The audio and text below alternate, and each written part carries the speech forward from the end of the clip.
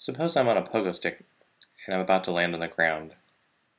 I slow down as I move into the ground because I could say that the pogo stick is exerting a force upward on me against the direction of my motion, which is downward.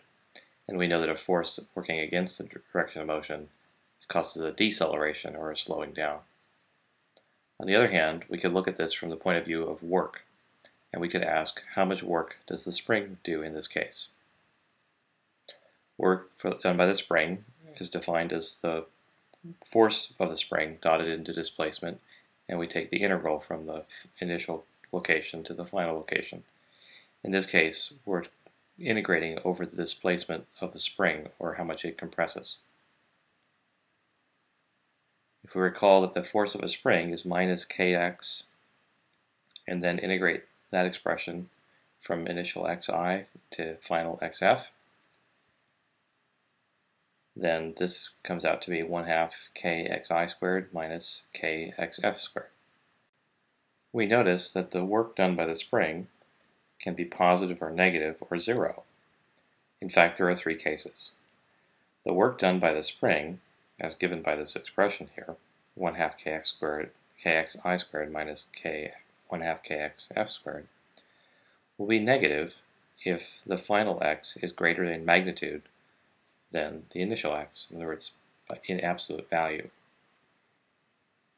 So if we compress a spring from an initial x location of 0, in other words, at its rest length, and compress it by 1 centimeter, that means xf in absolute value will be greater than xi, even though xf will be minus 1 centimeter. This results in work being less than 0. If xf in absolute value is less than xi, in this case work will be greater than 0, looking at the expression above. And if the two are equal, xf equals xi, then the work will be equal to 0. But what exactly does it mean when the work done by the spring can be positive or negative? To interpret this, we have to go back to the work-energy theorem. Let's think about the process of landing on our pogo stick. When we're landing, we're initially at some speed and we're heading toward the ground.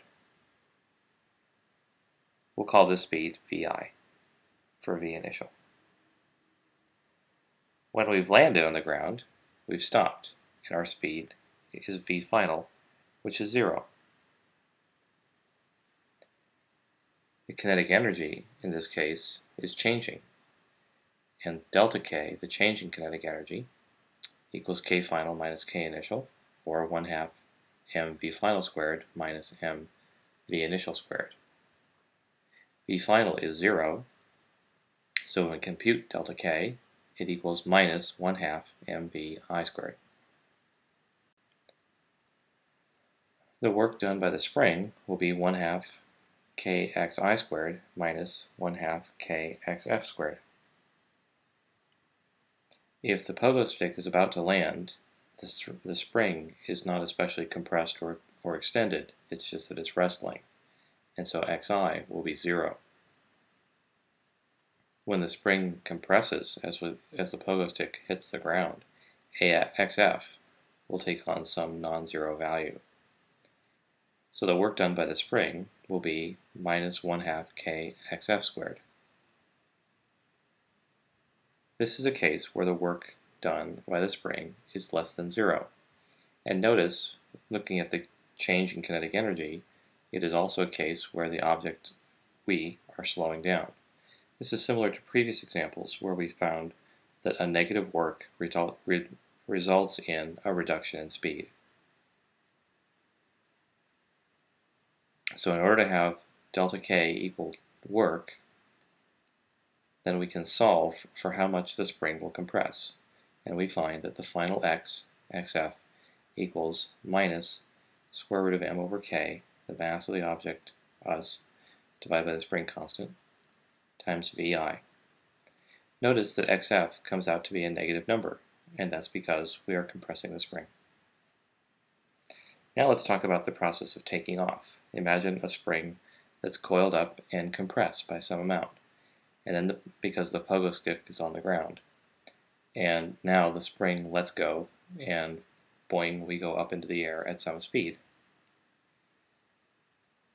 When we are on the ground, the spring is coiled up, and the value xi is not 0. But our initial speed is 0, because we're on the ground. The work done by the spring, as we jump up into the air, will be 1/2 kxi squared. And we write that because xf, the final x, will be 0. That's because once we're up in the air, the spring will be loose again. The change in kinetic energy will be 1/2 mvf squared. And that's because our initial speed, vi, is 0. If we equate these two by the work energy theorem, then we have an expression for the final velocity, that vf is minus square root of k over m times xi. Notice since xi is initially a negative number because it's a compressed spring, vf is a positive number. And also notice that this is a case where the work done by the spring is positive, and it's producing a case where we are speeding up. So again, when work is negative, an object will slow down. When work is positive, an object will speed up.